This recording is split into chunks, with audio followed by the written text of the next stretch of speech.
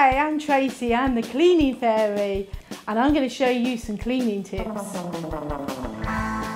In this video, I'm going to show you how to use a vacuum cleaner brush.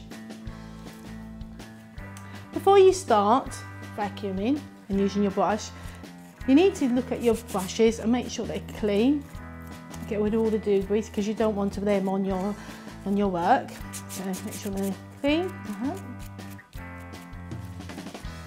Then attach your brush onto the end of your hose. Firmly make sure it's attached because you don't want it falling off while you're vacuuming.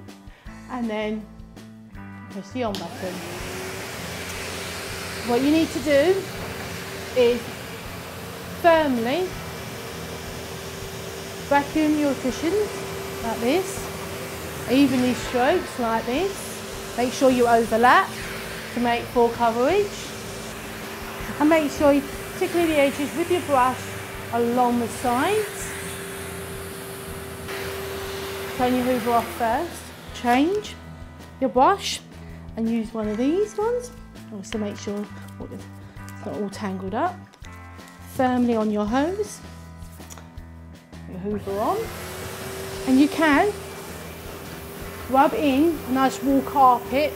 There's a lot of bits get stuck in this long hair, and then you can really get right into it.